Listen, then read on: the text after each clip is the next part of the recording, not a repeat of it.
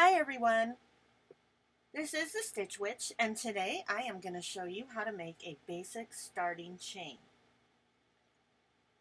I already have it on my hook, but I'm going to go ahead and take it off. You're going to need a crochet hook.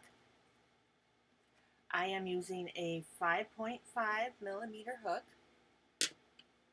I am using DK weight yarn.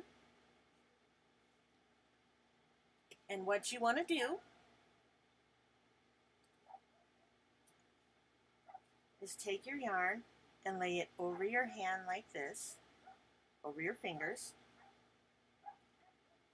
Get both strands over here.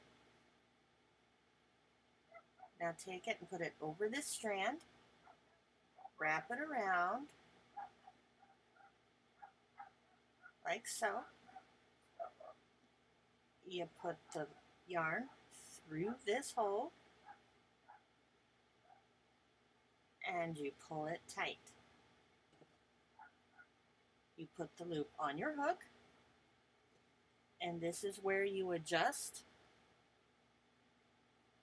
If you pull the working yarn, this longer piece, you can make the loop smaller. Make sure you don't make it too tight because you do want it to be able to move a little bit back and forth on your hook. Now this is the short end of the yarn. You'll need to put it over here out of the way so you don't accidentally stitch with it. I've done that so many times. Now, how you make a starting chain is you take your working yarn, you wrap it over the hook, you turn your hook down very slowly, and you pull it through that loop. And you have made one chain. Wrap the yarn and pull it through. That's 2 chains. Wrap the yarn and pull it through. We're going to do 10. Wrap the yarn and pull it through. That's 4. Wrap and pull through. That's 5. Wrap and pull through. That is 6. Wrap and pull through. That is 7. Wrap and pull through. That is 8. Wrap and pull through. That is 9. Wrap and pull through. That is 10.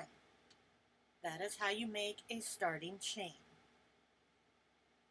I will be adding more videos.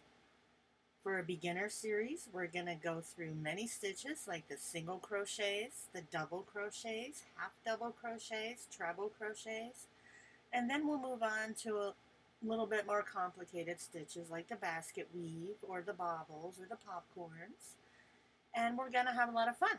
So go ahead and join my channel, and I'll see you at the next video.